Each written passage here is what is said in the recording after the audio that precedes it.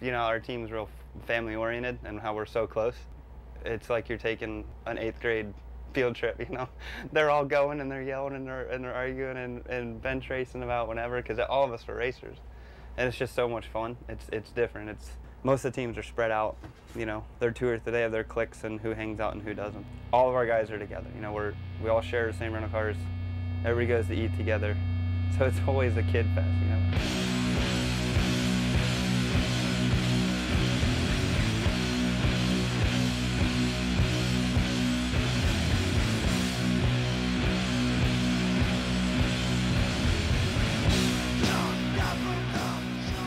There have been privateers for as long as there's been the outdoor motocross season. Guys in their conversion vans hoping to race next to their idols.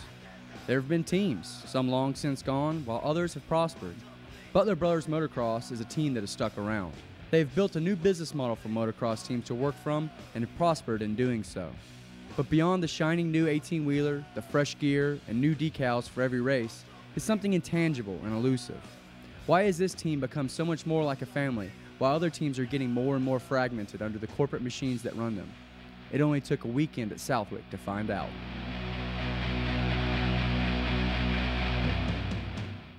Oh my God! Yeah. Even closer. Willie!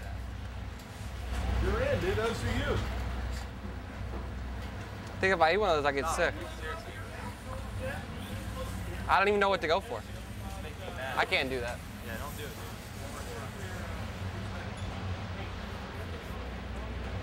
Who's gonna try the different tires? Just you? Yeah. Who else? What? Doug. You and Doug? I'm trying it next practice. You're gonna try it second practice? Okay. No problem. You should have time between practice sessions to switch them back. Yeah. Yeah, we do have plenty of time. Yeah. And like I said, I don't know which one's going to end up running which tire. Yeah. It's just the problem is when one turns around and likes something else and then likes certain things about it. I can't fault the other guys for not wanting to then try it. Yeah. And that's where we run into the whole predicament. It's not like trying to manage, 5 different guys and, they see somebody's doing good on one setup and then They all want it. I mean, do you ever have to just say, guys, no, It's just like it's just like school. And that kid had the cooler backpack or lunchbox in you. That's it. You had to have it. Even if mom said no, you had to find a way to get it. You needed it. You needed it. Something happened right here in one of the crashes this year. This was the first concussion. These ripples. This is the second concussion. These ripples right here. You think if he keeps getting concussions, it'll just turn into waves? It's just sinking down. Just sinking in? Slowly.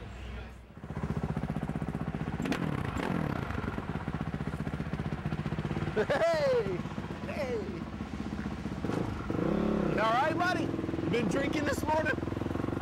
Forrest and I go out, we go to like 2 different locations and, start everything like yesterday. Just radioing in, spots, lines, track chains, and stuff like that. Is it going to be a little more difficult now? You got 5 guys out there all at once? Or? It should be okay. I mean, we've had 4 for the last 2 weekends, so it shouldn't be any different. And then same time we're on the spot for anything that goes wrong. If I need to sprint back to the truck or something, get radioed in, just run back. So. What was he running yesterday? Time-wise, 2:03. I was hoping he would get behind you and you pull him along, but he just kind of lets off. I didn't think so. I know he can go faster. That's good for him usually. Yeah, but he can do better than that. Last weekend he was like, what, 18 seconds off? Oh, it was bad. I don't know what's up. You got to kick him in the ass. All right, Bubba, you ready this morning? Let's get it done. Let's get us some good gate picks and clean these things up and go. Remember, stay light on the balls of your feet, Keith, and stay back a little bit. And don't go to the rough if you don't have to. You want me to wait here for starts or want to send somebody down? You going to ride a couple laps first?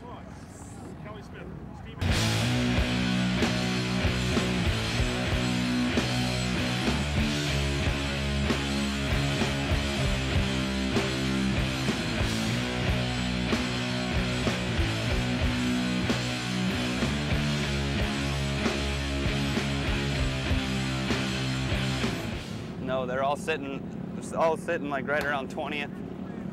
Skinner's in 18th, and the others are outside of it. And the second practice is definitely gonna be a slower track, so it's not good right now. None of them attacked the track when it was smooth and they needed to get the time at the beginning. They started putting their times in later when it was rougher, so it was harder to do.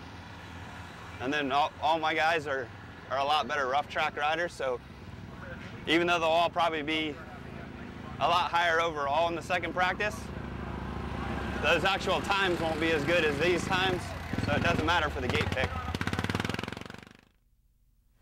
I was telling him, when you got, I mean, you take like, you come by the mechanics area and you take the roughest main line. And like how the mechanics area was on the other side, how Ricky would always come and ride like the wall, like he always does that on this track. He comes by the mechanics area and it's like, it's not even like an out of the way line. He rides right next to the banners and there's not one braking bump. He goes wide open and just slams the berm and kills it. Like he's so fast, it's ridiculous. He on the left. Biggest weakness is exactly what you did yesterday. Like, you went out and you laid your fast lap, just like you did yesterday early, but you wasted your whole second practice. Like, you don't, picture like a mirror of yesterday, you know? Same thing. You had your first lap or two, you need to get going. Jason came by, you pushed one sick lap. When you turned that lap, you were 14th fastest. And you held that for like the first 8 minutes of practice. But then, as everybody continued to get faster and faster and just move it up another second or two, you're 2 seconds off now, you know? If you were running a 2:02, you'd still be in the top 20. Instead, you're back in 27th. You didn't ride the second half of the practice. You fall down once, you quit, you never did another consistent lap. Like I told you, that was the practice. The next practice will be getting ready for motos in the rough track. You're not going to get a time.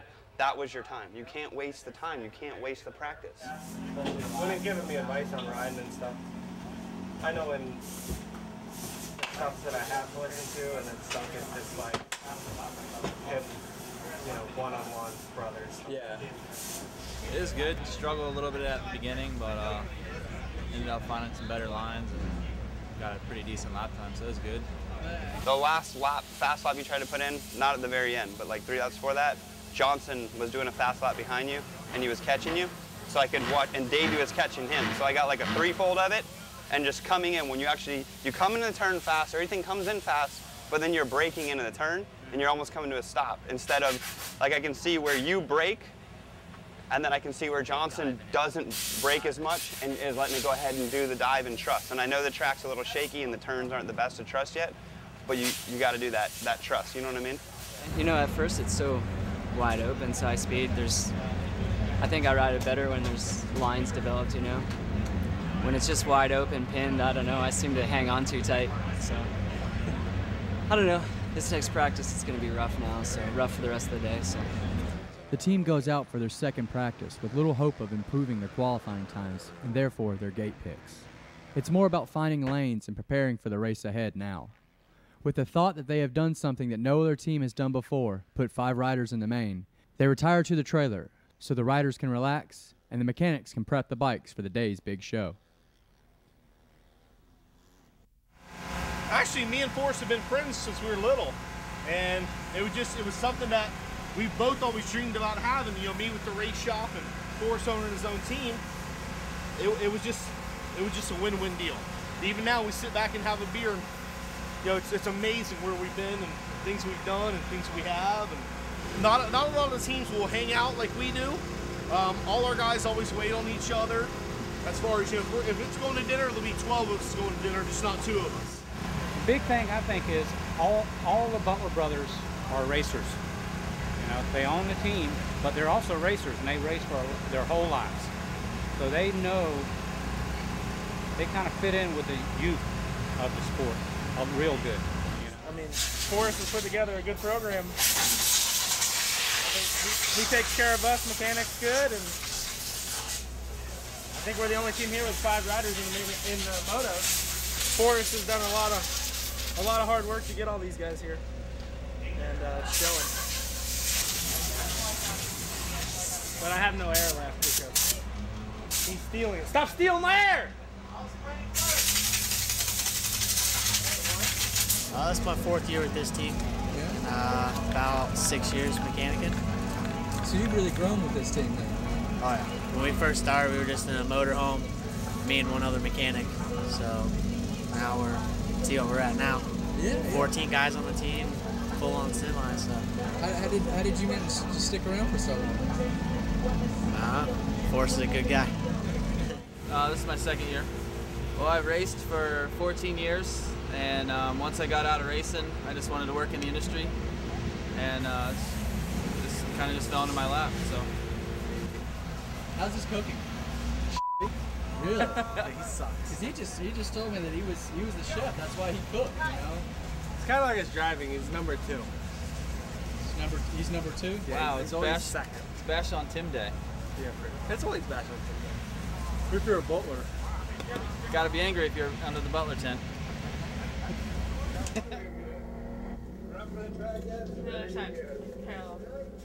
When you go down that the train at the bottom. Made a mistake. I'm only human, and No, you're that not. was a good ride. We're gonna need a sub for him. All good things must come to an end, and this is what racing's about. You know, it's not fun if you keep going, winning. So now I got some motivation, and hats off to Chad. He's been trying for a long time in outdoors, and he got it. You are human. Looking forward to the next one. Theo is like hesitant about that. Yeah. I'm a human? You are human. As far as you Like this. know. You know what I love? The way he talks, he's like, acts like he like barely ever wins. I know. Right? I took my parade lap and I noticed I was going to win. You didn't know before. You've had a few perfect seasons. You haven't figured it out by now. This is actually the fastest rider on the team. He just chooses not to ride. I mean, he has appearances. Is that what you'd call it? Yeah. Sometimes he'll grace the track with his presence, throw a little scrub here and there. I think it's important to have everybody happy and having a good time. People are happy, they're gonna work harder for you. If they're pissed off, then they're just gonna kind of do their job. I treat everybody like they're my family, and at home during the week when I'm working, I put them before everything, all the time. So I think it's the ones that are still here and the ones that are growing with the team see that and recognize that, so it kind of works full circle, you know what I mean? It's not something I try and do on purpose. That's just how I am and then what I do, and then they recognize it and then they like to put in the extra work. Crowd enjoying the hillsides here at Southwick, looking for the best angle. Jason Thomas looking for the best angle for turn number 1 from our onboard camera. And I tell you what, I think by the end of this first moto, we're not going to have such a good look through that onboard because there's a lot of roost here at Southwick. Go through a lot of tear-offs, a lot of roll-offs on the goggles. Our helmet cam doesn't have that luxury.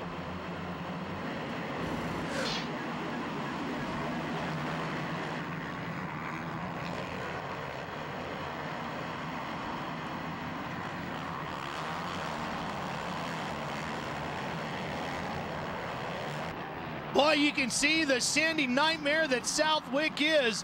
What a great shot from Jason Thomas as everybody scrambled for position.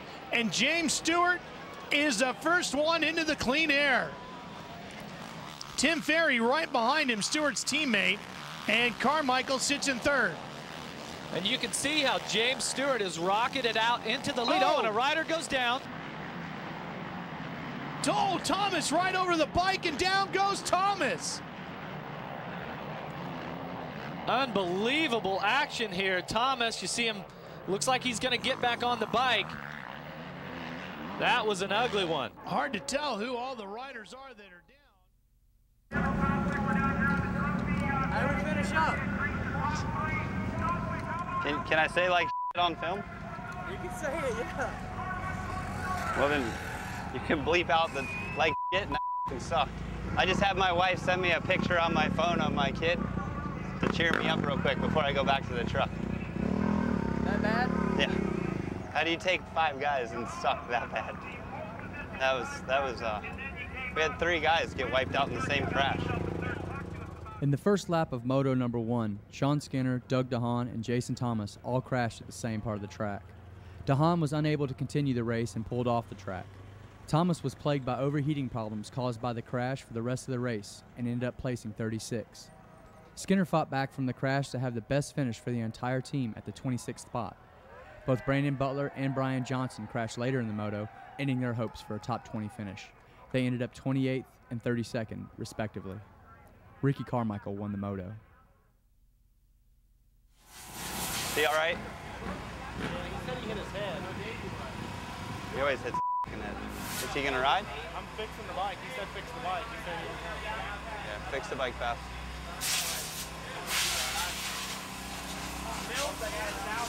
The mood in the pits is somber. Doug Dehaan is still shook up from his crash and trying to recuperate. Everyone is asking themselves what they could have done differently. Everyone except the mechanics. It's their job to get the bikes ready to go for the second moto.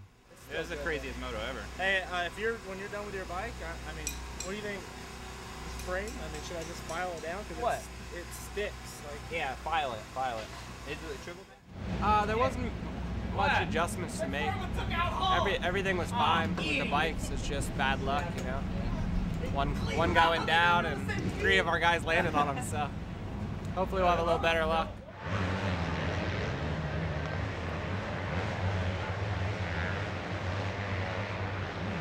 Well, if you fall down, you get up and you go. First goal is you don't fall down. But if you fall down, you get up and you go. And you go, and you go, and you go. And go do what you want to do. Earn this, all right? Now, Morris, when we talk about visualizing at the start, visualize it. Pony everybody out, put your head down, and focus what's in front of you, you know? Go out there and want it. Just like you second practice. I told you go out in front of practice, you do it. Seems like whenever I tell you to do something, you do it. So just do it. Go out there and take all that anger and unload it. All right, Doug? I believe in you. Let's go kick some ass. Anything can happen if you want it bad enough, all right? Now you go do it. Check out all your smooth shit on the hot lap and get ready for it. Get ready to attack. Go out there like you're in a boxing match. You like a contender, right? You can light it up, dog. Hey, love you. Hey, I love you too.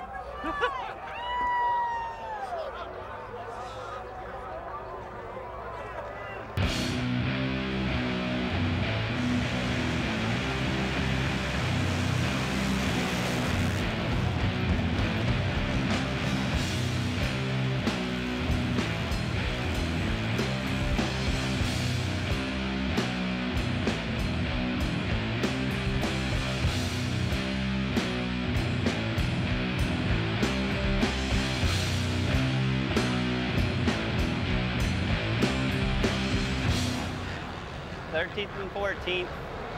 Good job, boys. Give those kids pats on the head for me. Skinner 13, Jason 14.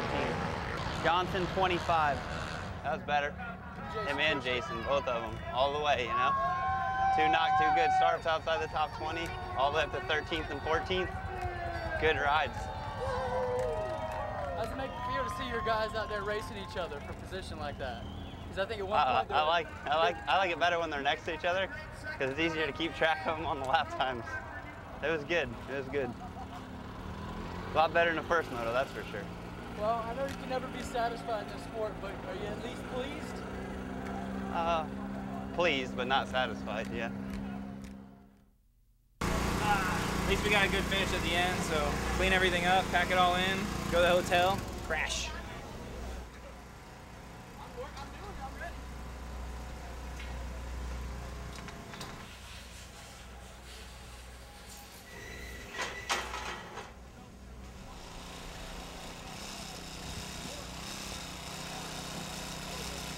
But that's the first moto, all the way through, no giving up, no matter what, tried your hardest. You got a little tired the last, you know, but you tried, you didn't give up. That's the start, you know? You didn't give up, which means you thought about it out there. You thought when you were riding and you kept it going and you kept trying and you kept going. You lost one spot that you had gained, you know, and the next spot after that was Mills and Whitcraft and getting in the top 20. That was it, you know, that's close. That's a hell of a lot better than every other thing's been, and this morning and everything. So terrible first moto, second moto got better? Yeah, over cap on the weekend, that's how it goes sometimes. Sometimes you got good first motos, good second motos, 2 good motos. Today we started off with 5 guys in the main, so an incredible qualifying weekend, you know? And then 3 guys out in 1 lap of the first moto, and yeah, just a disaster of a first moto. But they came back. Skinner got his best moto of the year with a 13th. Jason got a 14th, 2 hard-fought positions. Johnson made a breakthrough, even though he got, 22nd. He rode strong the whole way. Came from way back there, about dead last. Fell in the first turn, you know. Rode strong, didn't get tired, didn't fade. And Brandon rode good. That's his first one of the year. Solid, 2 mid-20s. And Dougie was hurting from that crash, the first one. He's the only one who kind of got beat up, but at least he's okay, and he'll be back and ready to go next week. So I'd call it a so-so day. So where do you go from here? Tear down, after meeting, off to the restaurant, shower, kind of relax a little bit, sleep for like 4 hours, catch the earliest flight home, spend a little time with the family on Monday, and that's it, back to work. Next Friday, fly back out to Budds Creek, Maryland. It's often been stated that you can say what you want about your brother, but God help the stranger who speaks against him. Families don't always get along. They fight, jolt, and tell you the things that you don't want to, but need to hear. And while it's nice to have a friend in your corner, it's a lot better to have an entire family.